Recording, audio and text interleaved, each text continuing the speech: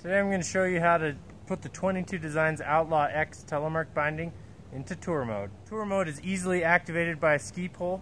The Outlaw borrows the same touring mechanism as the axle, so it uses proven technology from 22 Designs. It stays locked in ski mode when you want it, stays in tour mode when you want it. No worries. The touring mechanism is this metal T here that slides back and forth and grabs into those teeth right there. When the binding is sitting flat and you reactivate, slide the T forward, you're going to be in ski mode. This binding locks in underneath those teeth.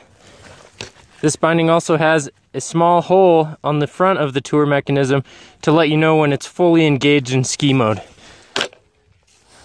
Tour mode and ski mode is easily done with a pole by sticking your ski pole in the front of the binding, pushing back, and that releases the T mechanism from those teeth on the front part of the binding, and the binding's free for full range of motion.